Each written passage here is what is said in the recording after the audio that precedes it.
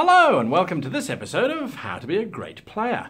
I am of course wearing the beautiful cloak and hood that the wonderful Sinbin made for me, and it's based on that illustration of Sean Isaacs of the GM character that used to run the role-playing game that was on our other channel, Bacon Battalion RPG.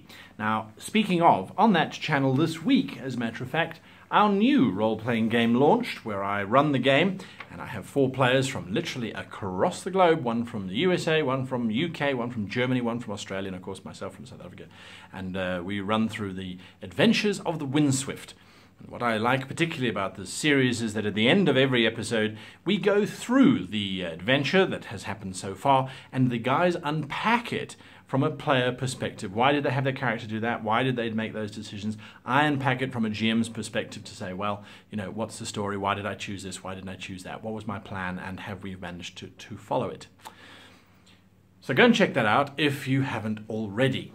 Now, today's video topic was inspired by a comment written by somebody on the channel for one of the videos a few weeks ago, where they said, how do they play this wonderful role-playing game that we have if they have some kind of disability or some kind of problem in actual real life? How do they create characters that are interesting, that can be perhaps inspired by their own shortcomings in the real world?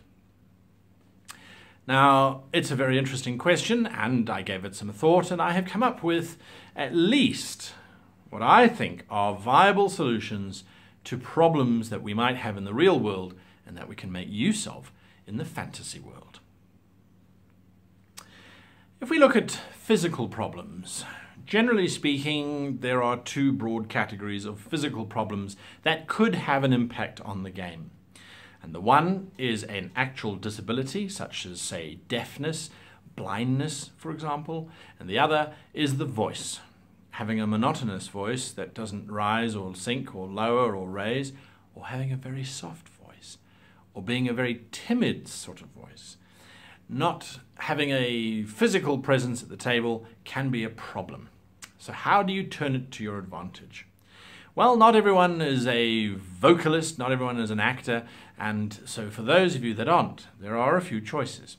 If you manage to have a voice where you can modulate and change tone and pitch and that kind of thing, then you're fine. Just speak normally as you would normally speak, and try to personally imagine what your character is feeling like. Now, you don't have to burst into tears if your character is sad, but just remember the last time that you were sad. Were you speaking loudly? Were you making jokes? Were you being rambunctious? Or were you sighing and being a little bit more thoughtful and perhaps reflective on the words and the ways that you were talking? Try and remember emotions that you have felt and then to convey those in that situation. I'm not saying try and convey sadness. I'm trying to say convey how you behaved when you were feeling sad. This is a particular form of acting which they talk about method acting. You actually experience the emotions that you go through. So that's one of the options. The other option, of course, is the put yourself physically into the position of what you're going through, and then your voice will follow suit. So physically cry and you will sound as if you are crying. I think that goes without saying. If you have a monotonous voice, however, it's a great opportunity for you to be able to create a character who has the same affliction. The elves, for example, perhaps they are monotonous. They all speak in the same tone, and that's just how the race works. Try and chat to the GM privately and say, listen, this is what I'd like to do because I think this is a great way of allowing my particular voice to work in the context of the game. My voice at the moment, I've got a bit of a throat infection, so I keep swallowing. I do apologize. Take what you have and try and incorporate it from a vocal perspective. So if you're monotonous, create a monotonous character, but make sure the entire race is like that, so that when the GM runs those particular races, they too speak in a fairly flat tone without much expression. This allows them to sound as if they're all from the same race and creates a much more interesting environment than one that has simply an individual who has the same problem. So that's with voice. If you have a very timid voice, if you have a very soft voice, well, perhaps your character has a bell that they use to try and get attention. So go and pick up a bell from wherever you can, and whenever you want to speak, ring the bell.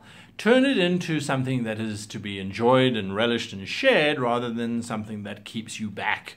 Embrace your issues as I have done and as many others have. Embrace them and make them your own. Well, that brings me to the next set of problems that one might have. The mental problems. Now, I'm not talking disabilities that go beyond, I would say, those that most of us already have, but bear with me here. If you have memory issues, you don't remember stuff very well, memory is not your strong point, names you're useless with and all that kind of stuff, apart from writing it down, and I know everyone will just say, oh, well, just write it down. Yeah, but writing it down can be a problem too, or you don't remember what you wrote down and that kind of thing. Have a character who's got the same thing. Make it part of the humor. And instead of going, oh, I don't remember, what's the NPC's name? Oh, don't remember. Instead of just saying that, rather say, hey, Harry, how you doing? Your name is not Harry? I could have sworn it was Harry. Are you sure it's not Harry? All right, well, that's fine, Martha. We'll just go from there. Turn it into something that becomes amusing. In its own way, it will help you also to be less frustrated with yourself. That's the whole thing that I am aiming for in this particular video, is embrace the things that you see as limitations, disabilities, disadvantages, and turn them into an advantage. And usually that's through the use of humor or by embracing it in such a way that you own it, you take ownership of that situation. Now, for those of us that have got problems with focus, if you have problems with focus, and a lot of us generally do, if you have a lot of problems with focus, again, create a character who has focusing issues, but then play it up. In the middle of combat, you might, as the person, be focused because it's grabbed your attention long enough for you to stay on it. Have your PC suddenly in the middle of the swing, oh, look at that. There's a funny looking stuff. Whoa, as he ducks. Make it part of the character. Make it part of the humor. Make it part of the environment that your character is in so that you can literally learn how to deal with it. And I'm moving forward here quite quickly because I want to get to the ultimate solution or compromise or outcome that I think will help benefit everyone. Spiritually, this is another area, and that's moral issues. If you're in a game and people are doing things that you consider to be incredibly amoral, whether that's the players or the PCs, you can create a character who embodies your morals and who, although mustn't be too preachy about them, can certainly use them to their advantage and make suggestions based on that. So that morality starts to become inculcated into the game. If you feel that in real life it's not good to go around killing people, then in the game you shouldn't do that either. Unless you want to do the exact opposite, in which case, well, then knock yourself out. The idea is that if you are personally opposed to an action that the PCs are taking, don't just stand back, actually explore it, unpack it, try and figure out why it is personally moralistic for you, but not for somebody else. It might give you a better perspective on life. Personal issues. Now, personal issues could be things like sexuality, it could be things like self-confidence, it could be a whole different range of things.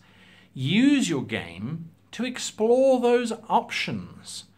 I've had many players, many players who have had issues with their own lifestyles and things, and they've played characters in the game to try and unpack and to get used to how other people, other PCs, other NPCs respond to their character who's got that particular thing. Now, this, of course, arranges across the board. And the important thing here, and this is my final point on the matter, is that whatever it is that you have, whether it's a mental issue, whether it's a sexual issue, whether it's a spiritual issue, whether it's a physical issue, there are two ways of looking at them. One is that they are a burden and that they are something to be shunned and looked away from and fought against and raged against. And there are others who accept, embrace, and embody them.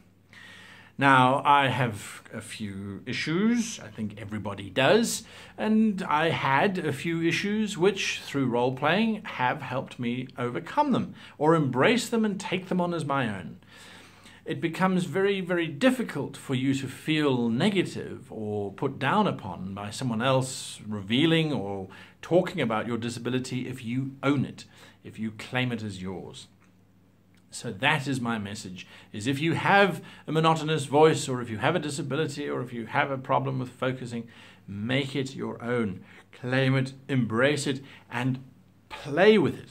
Because the moment you play with these things, the moment you start looking at them as opportunities for entertainment, as opportunities for exploring in a safe environment, because what safer environment do we have than in a role-playing space where you're surrounded by your friends who are all playing weird and wonderful creatures? What safer space do you have for exploring and understanding and coming to terms with those issues than in a role-playing game? I can think of none better. So to all of you, I hope this has maybe given you some insight. And actually, before I finish off, something very important to say is that if you have somebody in your group who has an issue and who seems to be struggling with it, this is an opportunity for you to extend your olive branch as a player and say, hey, let's work together with it. What if our characters are brother and sister, and my character looks after your brother and looks after your character who doesn't like being looked after because he wants to be independent, and we explore those options. What if my character hates your kind, shuns those that like to sleep with apples as opposed to pears? What if my character has that, and we can explore that and come to terms and discover it? So you as a player have the opportunity to either embrace your own problems or to help someone who has problems embrace theirs, and to see that, generally speaking, our greatest weaknesses can also become our greatest strength if we just learn to look at them from an opportunistic point of view rather than from a disadvantageous point of view. So until next time, I wish you and yours the happiest of playing.